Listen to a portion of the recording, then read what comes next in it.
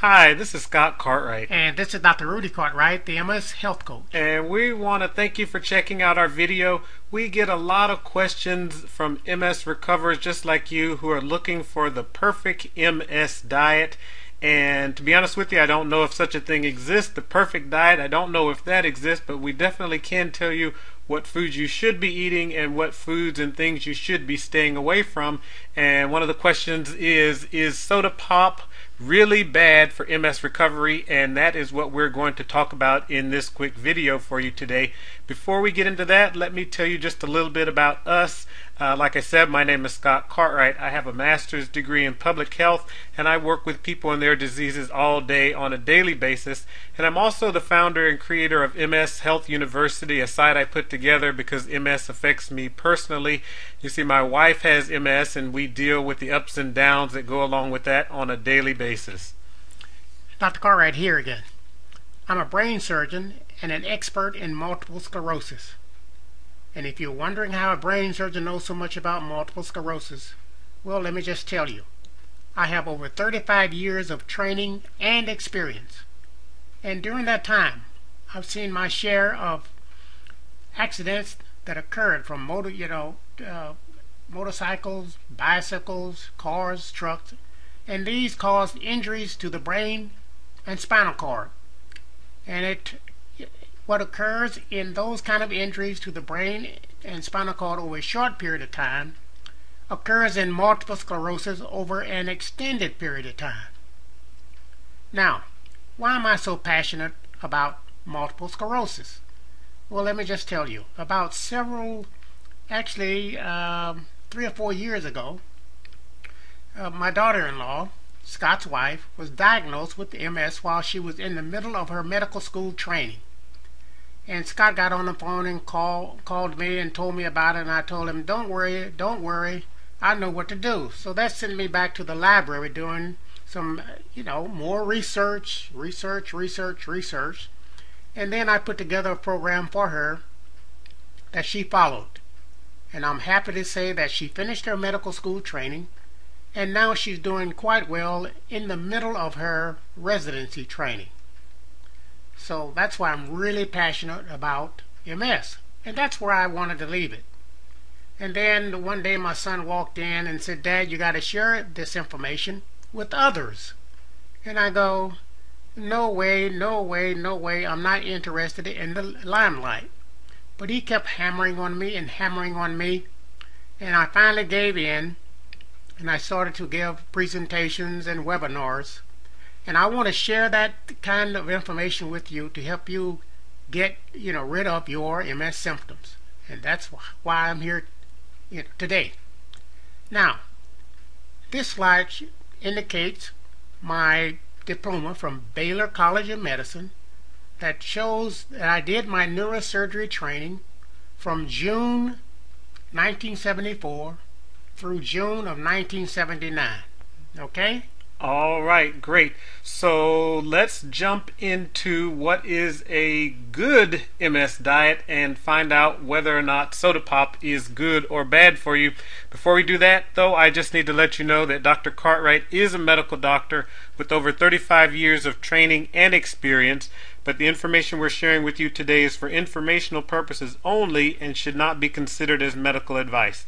Dr. Cartwright has not seen you as a patient and cannot give you medical advice, so whatever you do, please be sure to consult with your doctor before you make any changes to your medical routine.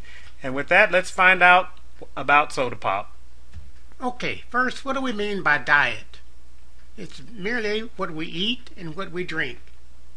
And soda pop is everywhere in all of the countries. But the important thing about soda pop is that it contains a preservative. It's benzoate. It's either sodium benzoate or potassium benzoate or calcium benzoate. The problem with that is that when you combine that benzoate with ascorbic acid or vitamin C, then that benzoate is converted into benzene, and benzene is horrible as far as the human body is concerned. And that's why the soda pop is really bad. And so does it say on the soda pop can, does it say sodium benzoate or potassium benzoate or calcium benzoate? Will you know if that's in the soda or not? Yes, you will. They will list that as one of the ingredients, and they've tried to get them to remove the benzoate for several years, but so far they haven't been able to do that to preserve what's in the in other ingredients in that soda pop.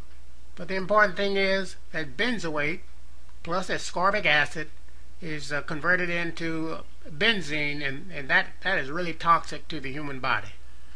All right. Okay? Now, that benzene may cause problem with your bone marrow. And as you know, when you have multiple sclerosis, you may have osteoporosis. That benzene may be contributing to that. Not only that, the immune system has gone awry with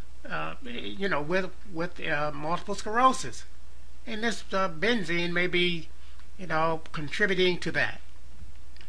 So here are the action steps. It's a very simple one. Discontinue using drinks that contain benzoate. You gotta look on the can or bottle or carton and read the label. If it says benzoate on that label, don't consume it.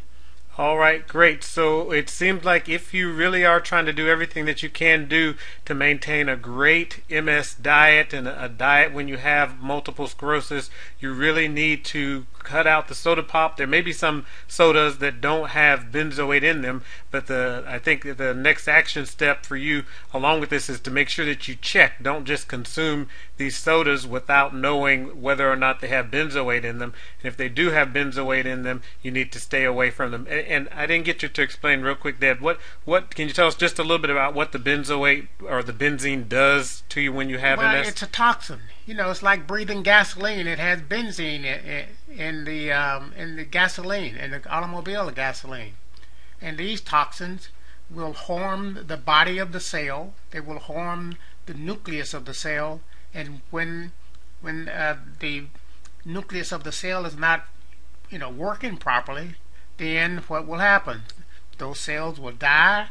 And you become more disabled when you have multiple sclerosis. All right, great. So hopefully you like this information. We have a lot more information like this on our website at www.mshealthuniversity.com. You can come over there and visit us, or you can also click on the link in the description section of this video. We go into much greater detail on the things that you need to do in order to continue to get rid of your MS symptoms. We talk about diet, we talk about supplements, we talk about medications, all those things, including a blog. So be sure to check that out and keep looking for other videos that we put out. And until next time, here's to your health.